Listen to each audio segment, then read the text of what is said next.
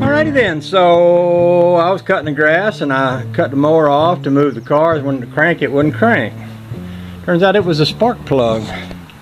I went through making sure it was getting gas, making sure it was getting fire, even making sure that plug was firing, which it was, but it still wouldn't run. So I ran down to the John Deere store, bought a new plug, tossed it in there, and she fired right up.